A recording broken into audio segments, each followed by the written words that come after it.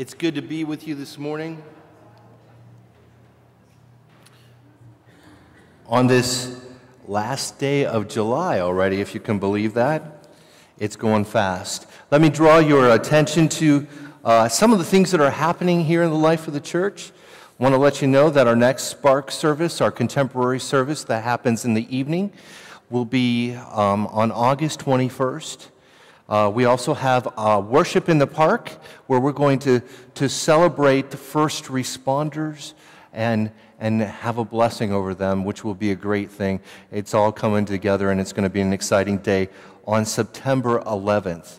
We also have our Fun in the Sun coming up. Do we have an announcement about that at all, Priscilla? Do we have an announcement about the Fun in the Sun at all?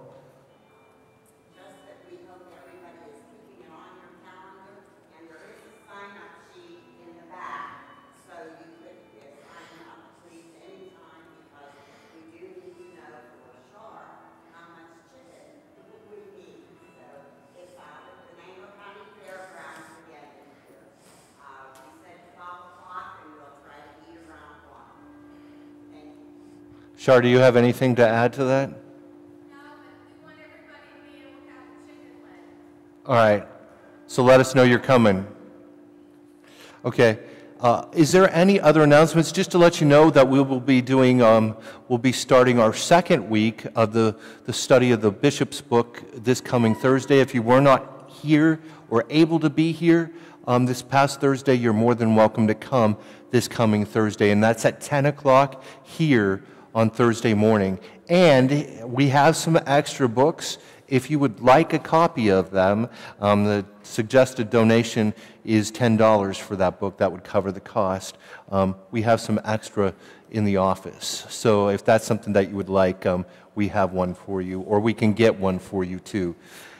Is there any other announcements that we need to draw attention to that I did not highlight this morning?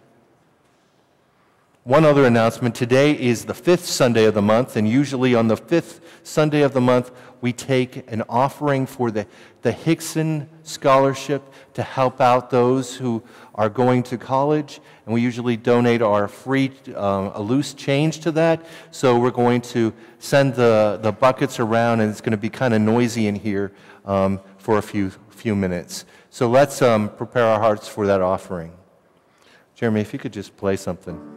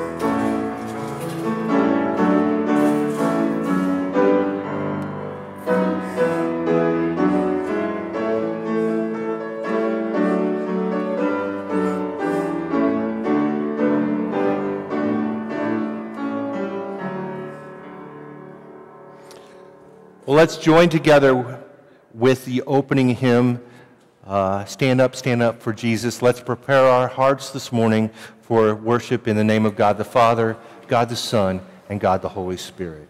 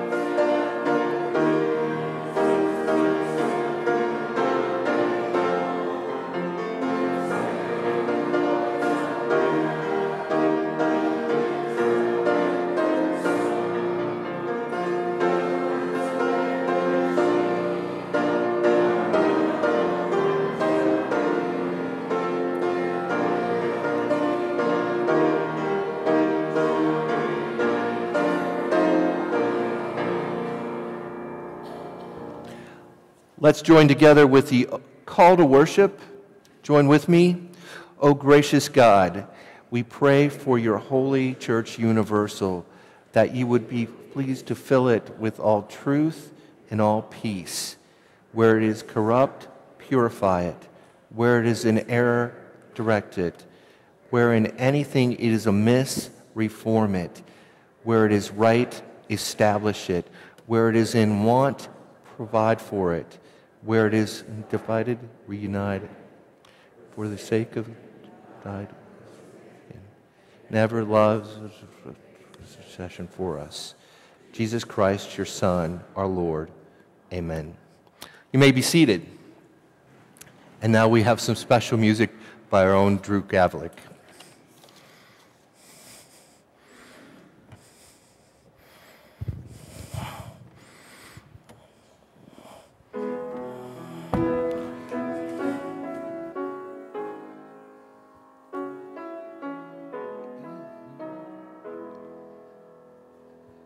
Be not dismayed, whate'er betide, God will take care of you. Beneath his wings of love abide, God will take care of you.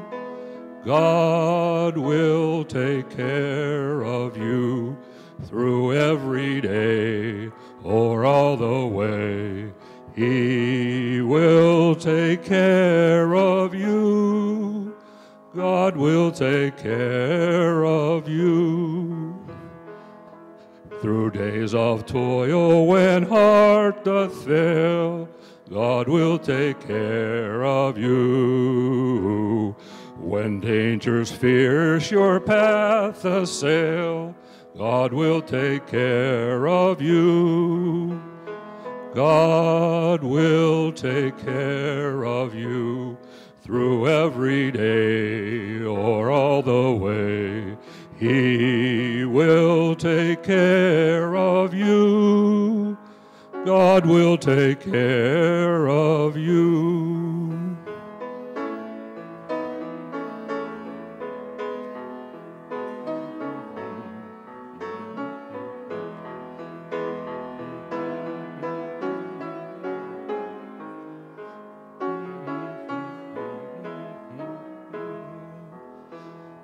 No matter what may be the test, God will take care of you. Lean, weary one upon his breast, God will take care of you. God will take care of you through every day or all the way. He will take care of you. God will take care of you.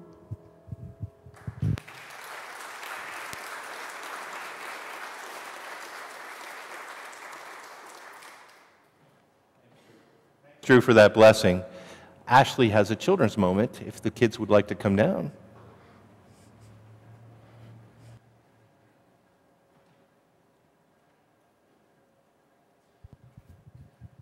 Good morning.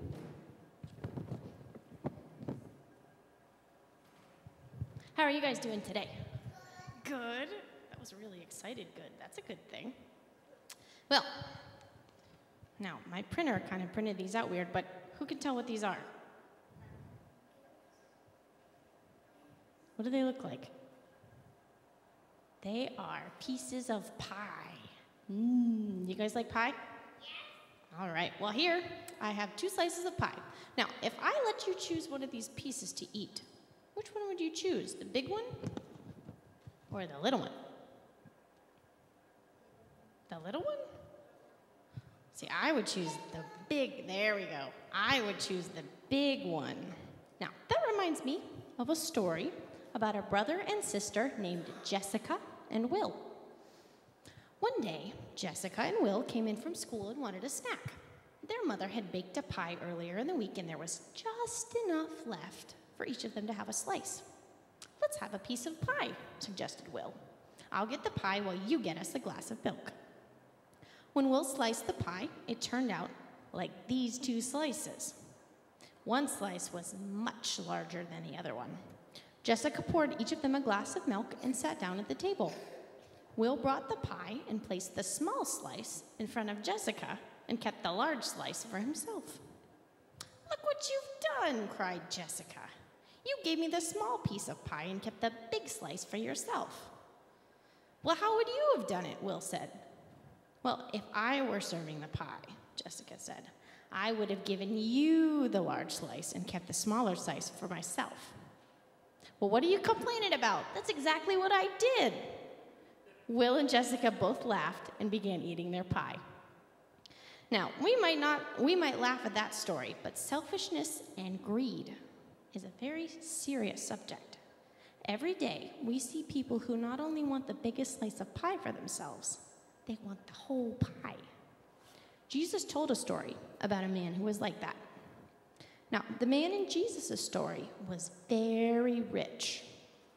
He had a large farm, and it produced very good crops. "What should I do?" the man said to himself.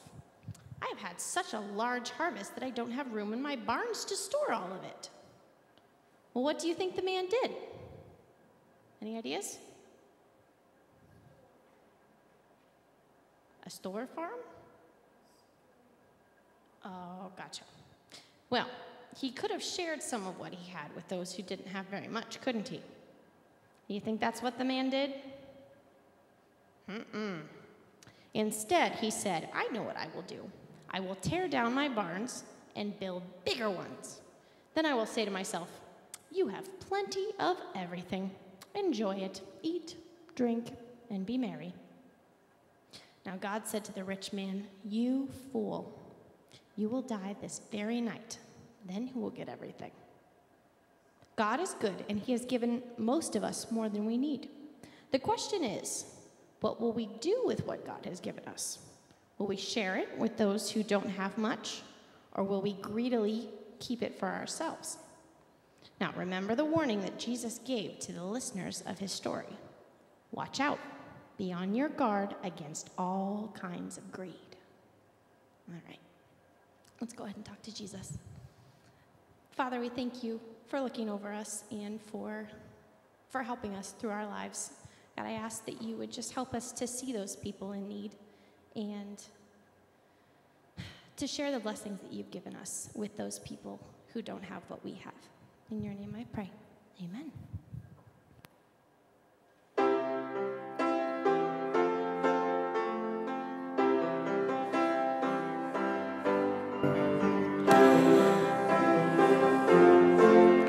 The Bible tells me so. Let's take some time this morning and greet each other with the peace of Christ.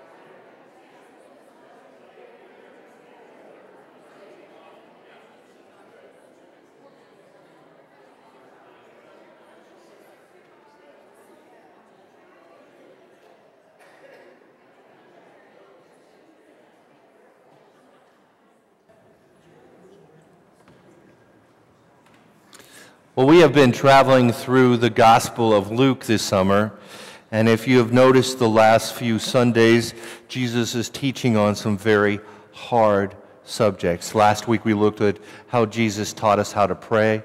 He talked about being too busy.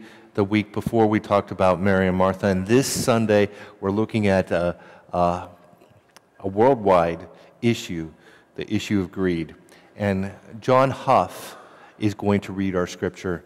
So welcome my friend John. Come on.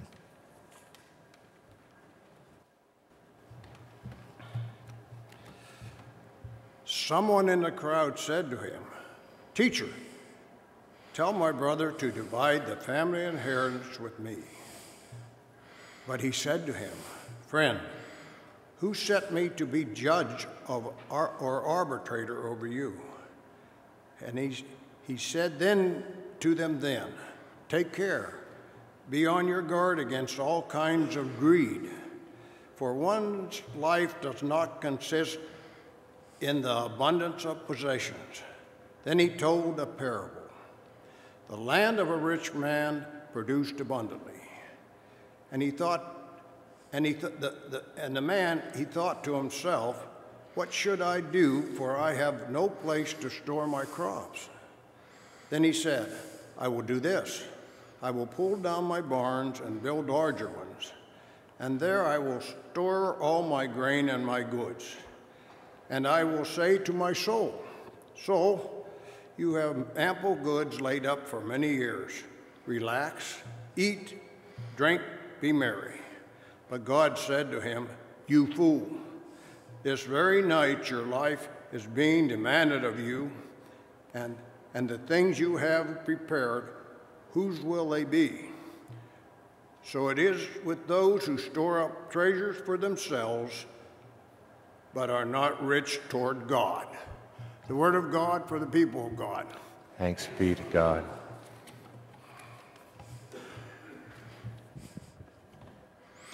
Pray with me.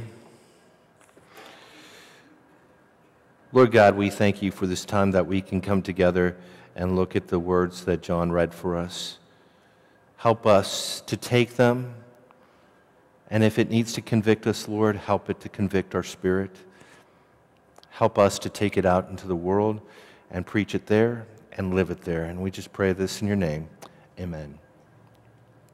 Well, did you see the news this week? I don't know if you saw this. A guy named Mark Zuckerberg earned $3.4 billion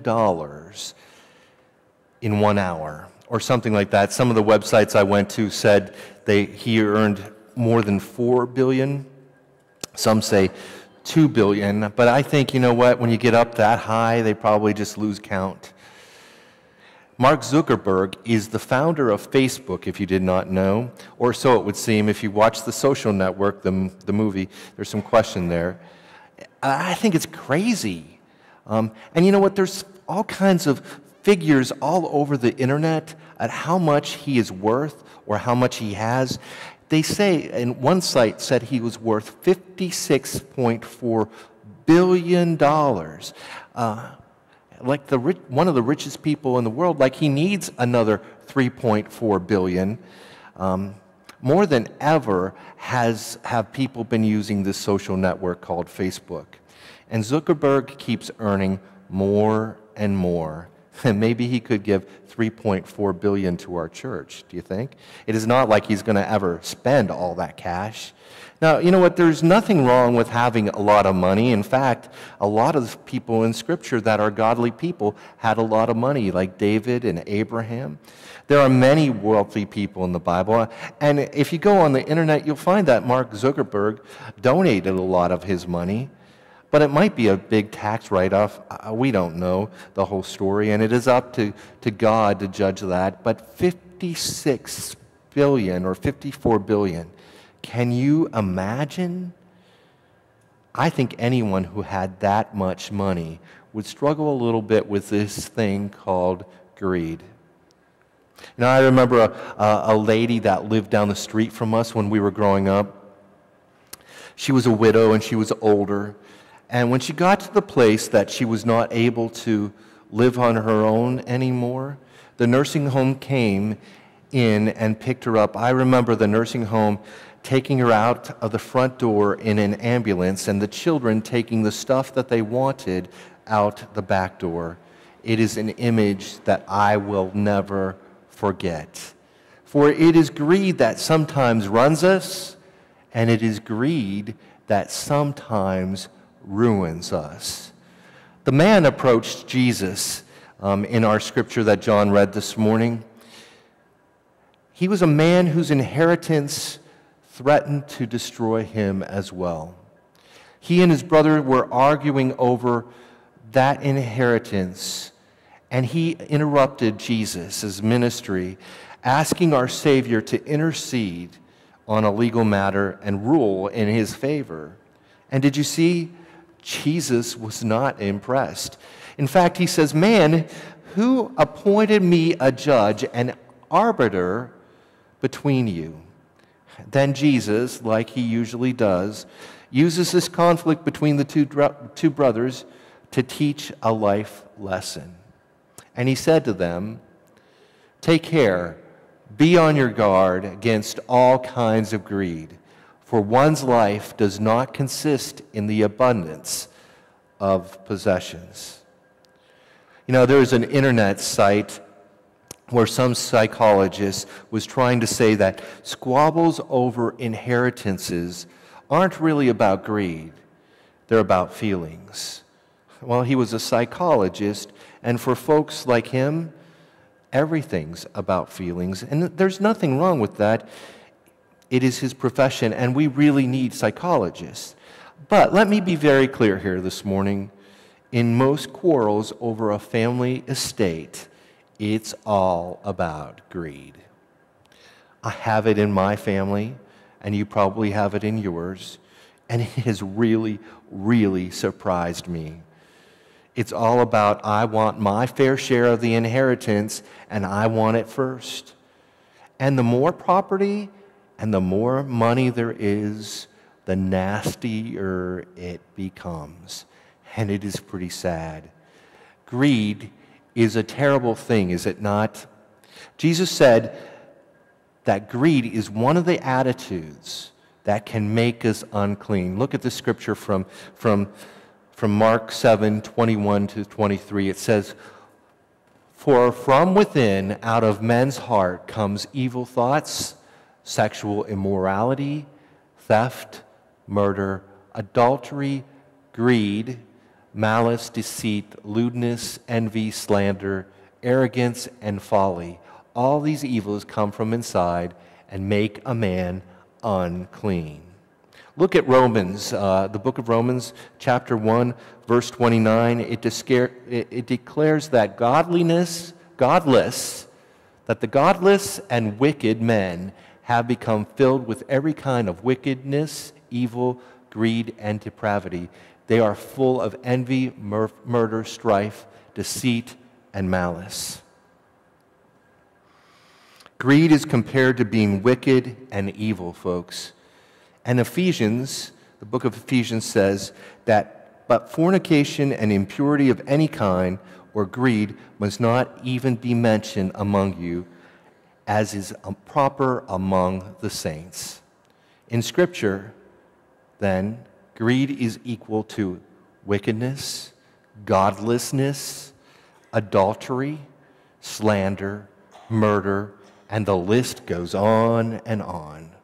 If you would make a biblical top 10 list of sins in the Bible, greed would be there. In fact, in Colossians 3:5, it equates greed with idolatry. So why would Jesus then call these men's inheritance a problem? Well, let's look at some of these things. They both wanted something they did not deserve. For who really deserves an inheritance? It is money or property and stuff someone else worked for. We certainly do not deserve the finances our parents leave us, for they do so much for us to begin with. Another thing that would call attention to this inheritance being a problem is it might seem that these brothers were willing to sacrifice their relationships for the sake of money or property. Now, I cannot be the only person in this room that has seen this lived out. It is a real problem sometimes. It can divide families. Lastly, these men were willing to put their faith in riches and not in God. Jesus diagnosed the problem, and then he does what he usually does with the problem. He told a parable. We call it the rich fool. The parable was about a successful businessman. He was a farmer, and his fields were so productive that he had much more than usual. He had barns to store his crops in, but they weren't big enough. So he decided to tear them down and build larger ones. Well, that makes sense, right? In fact, he says in verse 19, "And I will say to my soul, soul, you have ample goods laid up for many years. Relax, eat, think, and be merry." Now, what is wrong with that? I mean, how many of us would like to be rich enough to retire and enjoy life? I have to admit that I have thought about that. I'm sure you have too. Lisa Birchfield, our office manager here, asked one of her kids what they wanted to be when they grew up, and he said, "I'd like to be retired." You know, money isn't everything.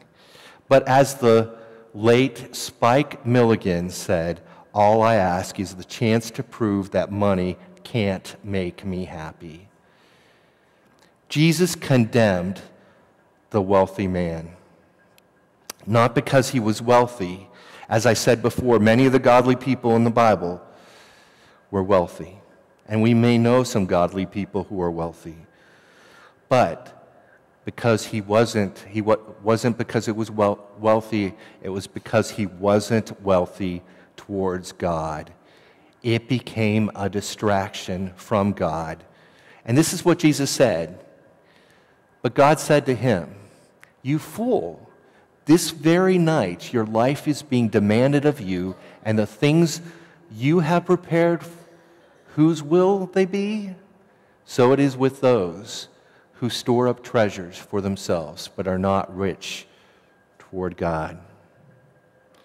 What does it mean to be not rich toward God? It means you cut God out of the picture. Someone can be rich enough to purchase a home by just writing a check, enough money to pay all their bills and buy anything they want. But they cut God out of the picture. They think they have everything they need, and they don't need God. I have seen this. I worked doing youth ministry up in the suburbs of Erie. It's a place called Fairview, and it's a pretty wealthy area. And I would drop some of the kids off at their homes after youth group that almost looked like this church from the outside. Their homes were that big. It was the hardest place ever to do ministry because they did not think that they needed anything else. They had everything. They did not think that they needed Christ or God. You know, God, again, does not condemn wealth. God did not condemn David or Abraham or Solomon, people in the Bible who were wealthy because they were rich to God. Jesus did not condemn people for being wealthy. He condemned them for being greedy. Someone asked a wealthy man once what it would take to make him happy, and he replied, "Just one more dollar." Greed is the belief that if I only have enough, I will be happy. Greed is not just about money either. We see that with our kids and toys. If you get two kids together, they fight over the toys, or sometimes it is the attention or who has the most. Now, has anybody in this room today played the game called Life? You probably have some time or another. It's that game with that cool spinner thing in the middle of the board. Well, a gentleman named Greg Nettle told about the Christmas his 7-year-old daughter, Tabitha, received the SpongeBob SquarePants version of the Game of Life. And as they played the game, Tabitha thought the person who reached the finish line first would be the person who won the game. But then Greg read the instructions, and the rules literally say this: at the end of the game, the winner is the person with the greatest net worth. Not the person who crosses the finish line, not the person who helped the most people, not the person who gave the most away. The winner is the person who accumulates the most wealth. Or another way to say it is, the person with the most toys wins. Folks, we teach greed. We teach greed to our children. So let's review some of the points that we learned today from this scripture. Greed makes us unclean. Greed makes us block God out of our lives. And we didn't really say this, but we did in a way. Greed can be caused by worry. And now, not all people who worry are greedy, but if we allow our worry to control our lives, we will try to get what we want by any means. So Jesus identifies a problem here this morning that we all can identify with. And then he provides a solution. And the solution is faith. The cure to greed is to realize that God will provide and supply our needs. So where are you this morning? Maybe you are longing for a better life. The answer is not about stuff or money or property. Are you at a place where you are okay with what you have and are ready to give it all away? But you know what? It doesn't do us any good to give it away if you haven't come to Jesus first. You know, we will probably never be Mark Zuckerberg, but we can be people of faith, not letting greed control us. And if you did your research or do your research, you will find out that we Americans, sometimes even in our poverty, are by far some of the most privileged people in the world. Are we rich toward God? You know what makes me laugh? This. We spend most of our life saving up and spending on stuff, acquiring more and more. And then the last part of our life, we realize that we don't need or want, a lot of times, any of this stuff. And we try to start giving it away. But you know what?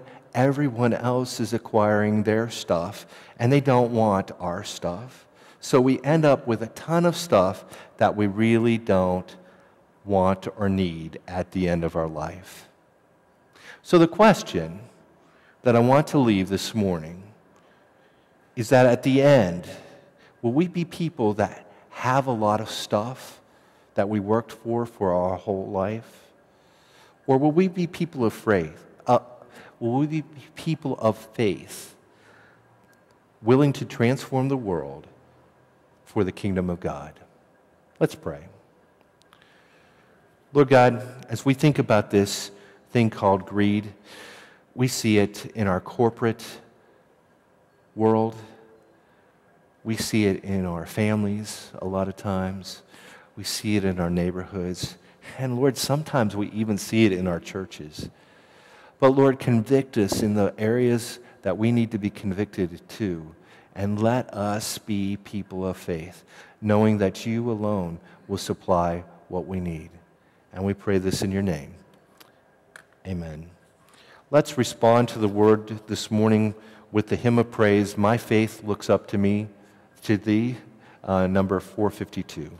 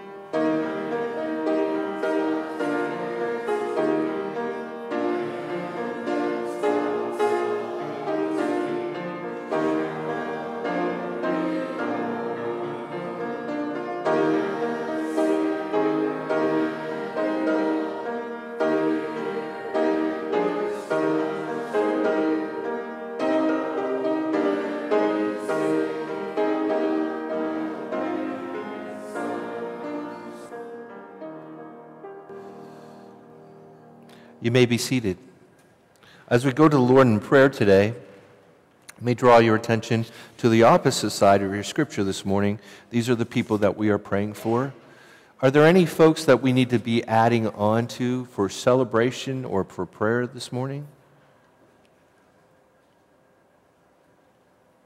Well, we want to celebrate the fact that we had a wedding here yesterday.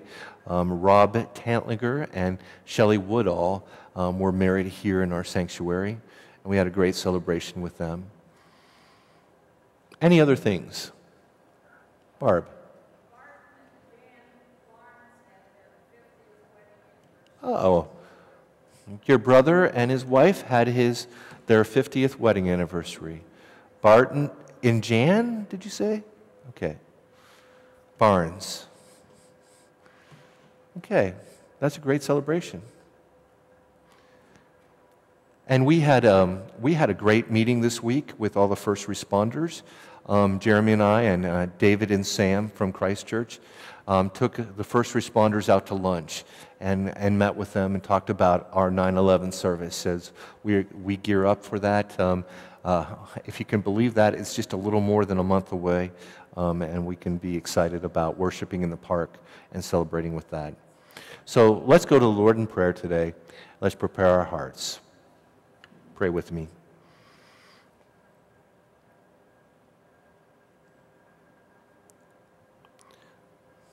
Lord, we come to you this morning recognizing who you are in our life.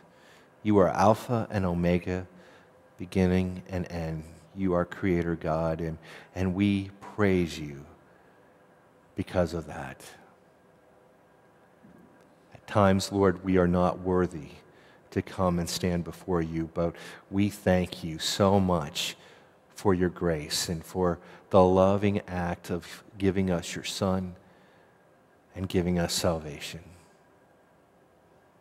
And as we thank you for that, we realize at times we are not people who deserve that we walk away from you, that we get caught up in things like busyness and greed and other things, Lord. And we ask that you would continue to bring us back to you. We thank you for the celebrations that we are celebrating for 50th wedding anniversaries, for weddings, for events yet to come. And Lord, we lift those things up to you. We want to pray for those in our church that are sick and are homebound and not able to get out. We continue to pray for folks like Barb Weigel and for Chuck McMurdy, for Rose Shalott, for Ron Masters, for Betty Brooks. We pray for those folks and we lift them up to you. We thank you in the midst of that for our own health and for our own celebrations, Lord. And we lift up those that we don't even know in our community that are struggling with those things. And we pray that we would be the church that they need to experience, that we could reach out to our community, that we would be people who work for the kingdom of God.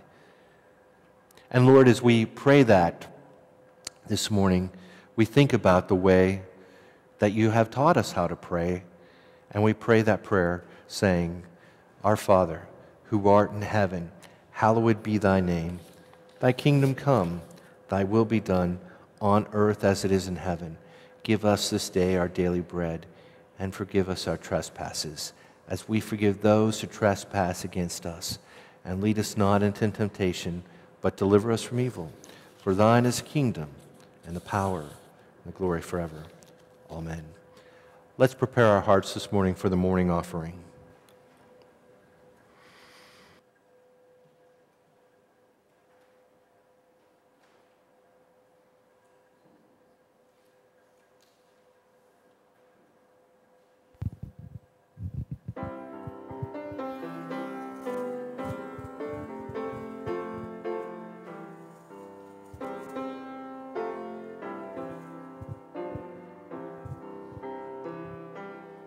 Softly and tenderly Jesus is calling.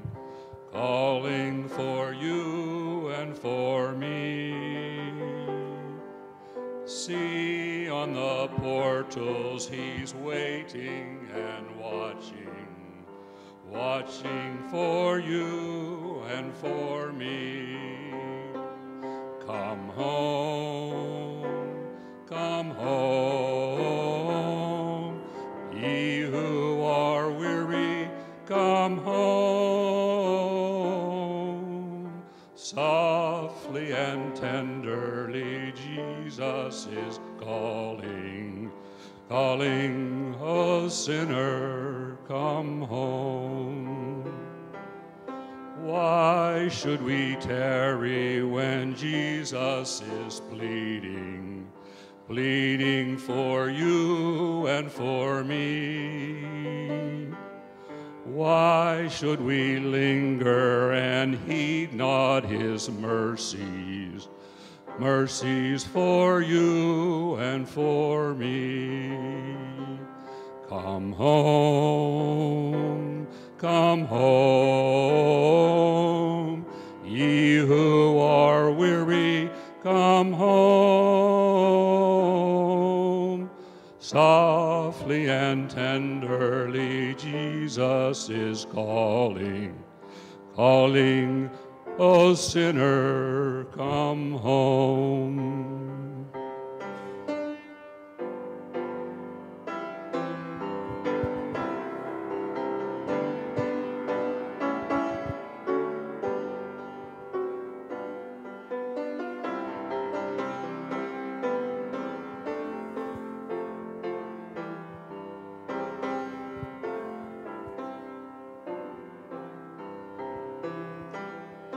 Oh, for the wonderful love he has promised for you and for me. Though we have sinned, he has mercy and pardon for you and for me. Come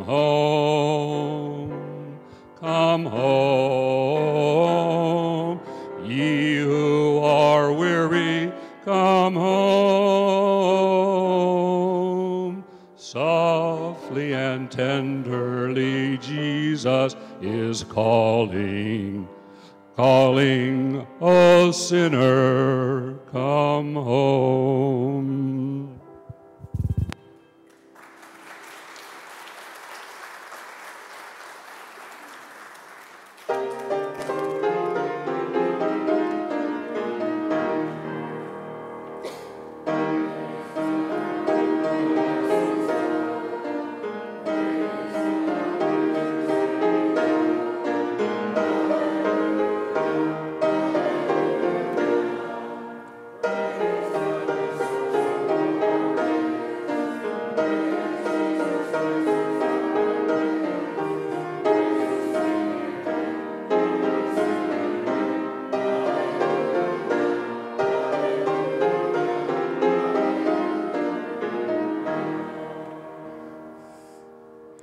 Lord God, we thank you for such a place that we can go when we are weary and we are tired. We thank you for our church. And as we receive this gift this morning of offering, we pray that we would be able to use it to reach out to our community and show we have such a place and that we have the answer for a lot of our problems. And that answer is you. And we just pray, Lord God, that you would bless this offering and bless us in the process. And we pray this in your name. Amen.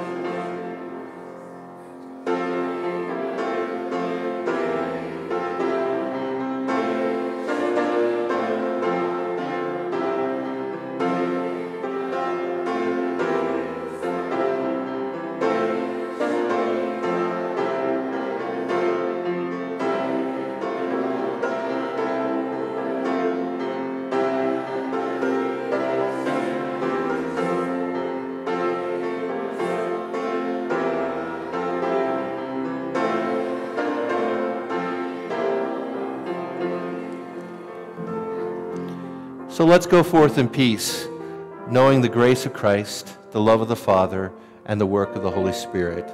Amen.